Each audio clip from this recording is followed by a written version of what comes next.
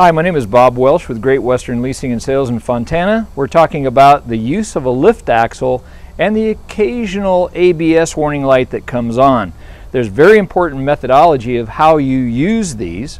So your ABS system is tracking the rotation of both axles.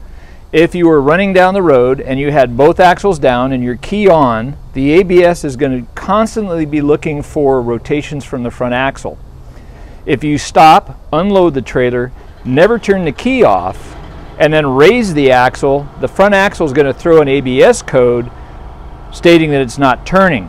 It's very important that what you do is before you raise the axle, you turn the truck completely off, making sure there's no power to the trailer, then raise the axle,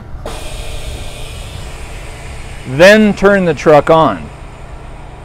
That way, the ABS computer is not seeing the rotation of the axle before and now nothing. That prevents that ABS code from throwing in the truck.